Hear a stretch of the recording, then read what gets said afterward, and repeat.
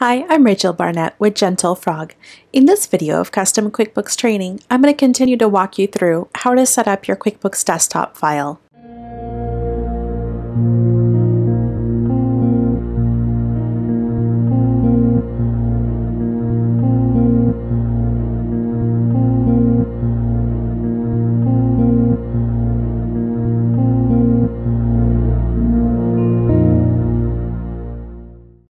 For this example, I'm using QuickBooks Premier 2020. In the last video, we set up our QuickBooks shell. In this video, I want to talk to you about how to customize your chart of accounts. On the Windows menu at the top of your screen, go ahead and click on List. Once you've opened List, come down to the first option and click on Chart of Accounts. When you open up your chart of accounts, you're going to see the default list of chart of accounts. What you're looking at here is the default list for a consulting business. On the left-hand side, you see the names of the accounts, and then on the right-hand side, you see the types of accounts that they are. One of the things that you might notice is that our only income is consulting income, and we don't have any bank accounts at all. Let's go ahead and add a few things that we know for sure we're going to want for our business. To add something, I'm going to click on the lower left-hand corner. There's the word account. When I click on the word account in the lower left-hand corner, it brings up a pop-up. I'm going to click on the word new. Let me go ahead and add a bank. So on the left-hand side, I'm going to select the circle that represents bank.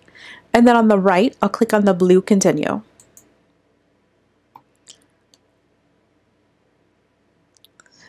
I now have add a new account screen. At the top of my screen, I can see the account type that I'm going to add as a bank account. And then account name, we're just going to call it checking. Keep it real simple. I'm not going to add a description. I'm not going to add an account number or routing number. And I'm not going to assign a tax line. I'm going to choose Save and Close at the bottom of my screen.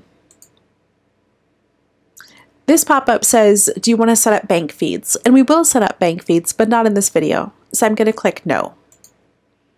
So now when I look at my chart of accounts, I can see I have a checking account. I can see that I have the one account called Consulting Income. Let me go ahead and add a second income. I'm going to click on Account and then New. I'm going to choose Income on the left-hand side and the blue Continue button on the right-hand side. I can see at the top of my screen that I'm adding an income account. If I had selected the wrong account type, I could just fix it here. For account name, I'm going to say Project Income. So generally, our make-believe company has consulting income, but sometimes we have project income, and I want to track it separately. I'm going to go ahead and choose Save and Close. Next, I want to take a look at the expenses. One of the expenses I see is computer and internet expenses. I kind of feel like this is a relic from back in the day when it was something abnormal to have computer or internet expense. Oftentimes, internet expense is wrapped up with our office rent, and we don't separate computer expense from regular office supplies. This is an example of an account I'm going to go ahead and turn off or hide. So I've selected the account. I'm going to come down in the lower left-hand corner. I'm going to click on the word account, and I'm going to choose Delete Account. It says, are you sure you want to delete it? I say yes, or in this case, okay. When I look at insurance, I can see I have a sub-account called General Liability Insurance. I know for my business, in addition to having general liability, I also carry professional liability. Let me go ahead and show you how to add an account that is a sub-account.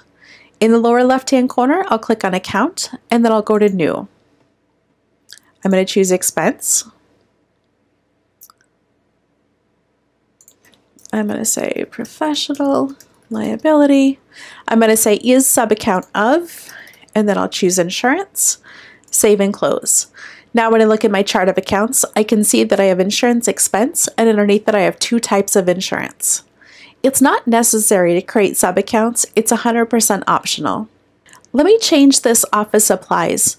Let's pretend that I like it to say office expense and not office supplies.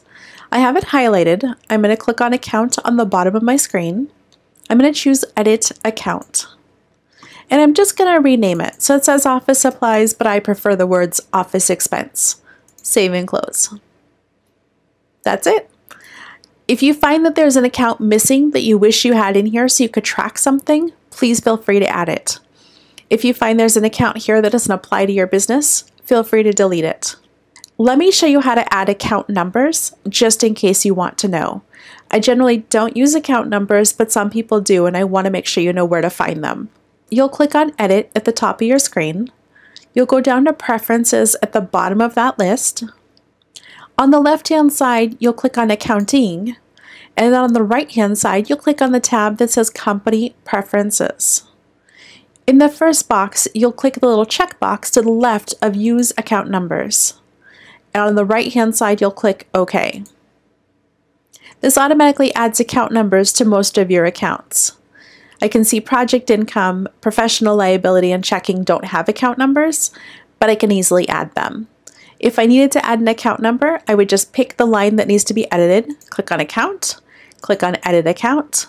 In the upper right-hand corner, add the account number that I'd like, click Save and Close. If you have any questions, please leave them in the comments box, send me an email, or schedule an appointment. Thank you so much.